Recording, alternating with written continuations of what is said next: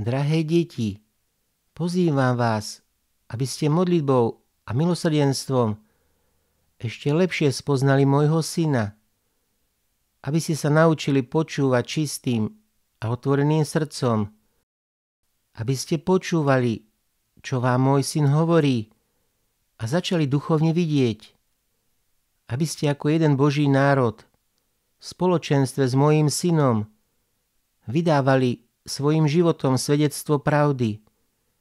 Modlite sa, deti moje, aby ste spolu s mojím synom mohli všetkým svojim bratom a sestrám prinášať iba pokoj, radosť a lásku.